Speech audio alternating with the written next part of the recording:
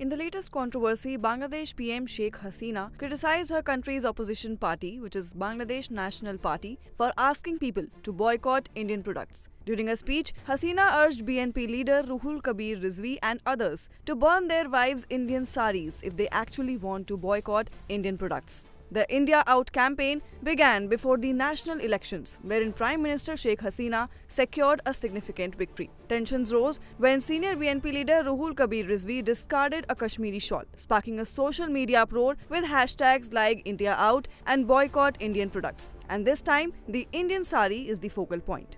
In her speech, Hasina also claimed that opposition leaders' family members shop in India and sell goods in Dhaka. However, BNP leader Ruhul Kabir Rizvi refuted Hasina's claims. Notably, Bangladesh is India's biggest trade partner in South Asia, and India is the second biggest trade partner of Bangladesh in Asia. India is Bangladesh's largest export destination in Asia, with approximately $2 billion of Bangladeshi exports to India in financial year 2022 to 23.